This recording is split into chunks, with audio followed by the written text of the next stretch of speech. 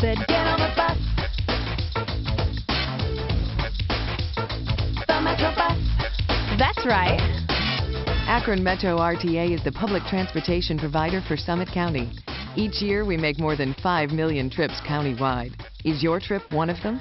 Keep watching to learn how to load your bike onto a Metro bike rack.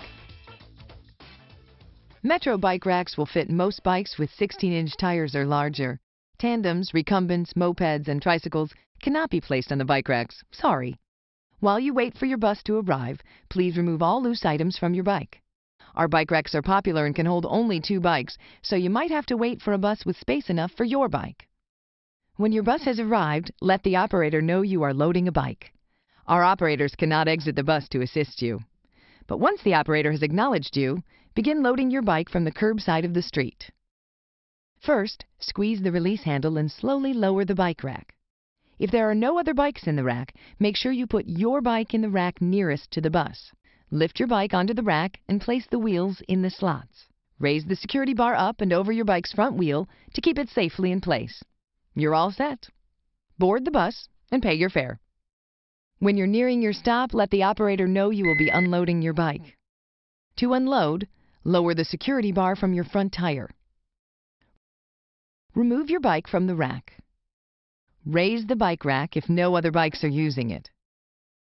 Wait for the bus to pull away, and then you can get rolling.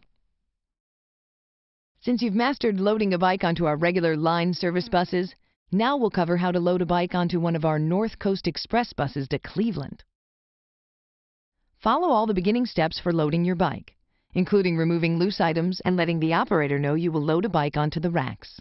This time, the operator has to open the compartment door under the bus where bikes are stored. After the operator has opened the bike rack compartment for you, pull the release knob on the bike rack and slide the bike rack out until it stops. If yours is the first bike in the rack, lift open the top bike rack until it stops. Push the rack hinge until it locks. Watch your fingers. If there's another bike in the bottom rack, just place your bike on the rack as shown in the picture and secure it with the provided straps.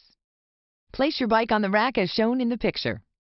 Next, pull out the hinge lock pin and gently push the hinge to lower the bike rack. Remember, mind those fingers. Now the bike rack is loaded. Push the bike rack into the compartment until it latches. Close the compartment door, making sure the handle is sticking out. When the door is closed, push the handle in to safely latch the door. And that's that. When you're ready to exit the bus, just as before, let the operator know you will need to get your bike. The operator will open the bike rack compartment for you. Again, you'll need to pull the rack release knob, fully slide out the bike rack, and open the top rack, making sure the hinge is locked in place. Now that you're a bike rack expert, put your pedal on the metal and explore Summit County. Go Metro and ride.